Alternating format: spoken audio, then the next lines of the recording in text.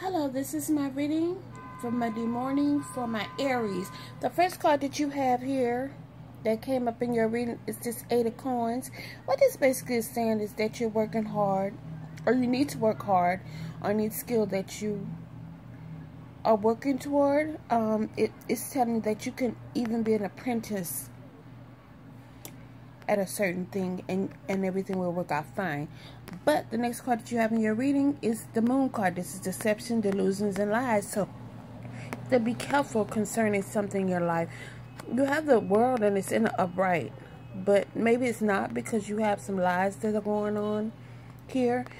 Aries, you have something that you need to do, and you really need to do it. You're the only one that can do it, and you're going to be moving away from a situation. Here is this supposed to be a happy home life. This is upside down. So some Aries are not happy in their home life, but you do have requited love here, and you need the strength here. Probably to deal, you have the strength card here. You probably need the strength to deal with whatever's going on in your home life. But it doesn't matter, because you have a death card here. This is transformation all day, every day. And please, Aries, you have the Devil card. This is temptation, so be careful of temptations.